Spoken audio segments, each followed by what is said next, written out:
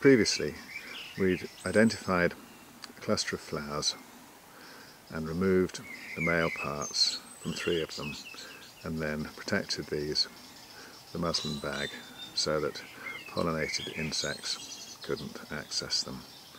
We've left it a few days and now those flowers have opened and they're ready to be pollinated. So the first thing to do is to go and find the male parent pollen. This is the young Spartan tree we're using as the male parent. And here's the cluster of flowers we've protected from pollinated insects that are going to provide the pollen to use in the cross with discovery. So I'll remove the bag and take a look. It has to be fairly gentle. You're handling these flowers in case you pull them off. As you can see, some of the flowers haven't opened. That's fine. They can be used for future crosses. Others might have matured too far, such that the anthers are completely dried out and don't have any pollen grains on their surface. This is where a hand lens is quite useful. A little ×10 lens can be used just to inspect the surface of the anthers and see if there are any clumps of pollen grain visible. On this flower we've got several of the anthers that have split and released their pollen grains. I'll probably take that one off.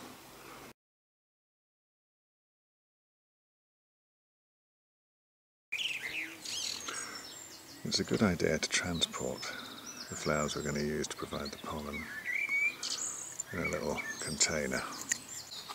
Okay, so we've returned to the discovery tree that we're using as the female parent.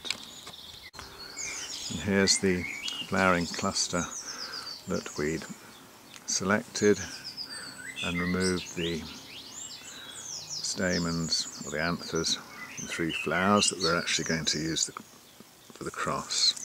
So the first thing to do is to carefully and gently remove the little muslin bag that we've been using to protect these flowers against any natural pollination by bees or other insects.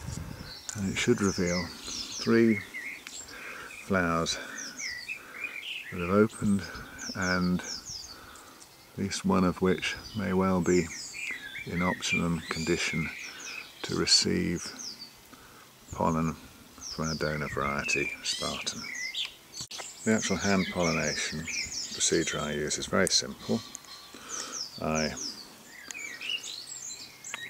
pick out one of the flowers that I've just recently removed from the Spartan variety with a tweezers, and then I tend to hold it between finger and thumb, and I look for the anthers that are particularly obviously covered in pollen.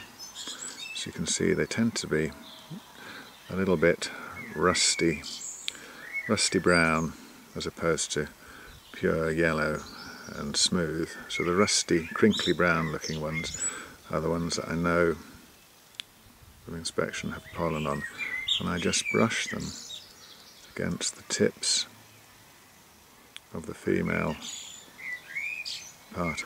And I tend to use one flower, provided there's plenty of pollen on it, to pollinate the 3. And I go around again and again. So my feeling is that by hand pollinating 3 flowers on a cluster, each of the flowers being at a slightly different stage of development,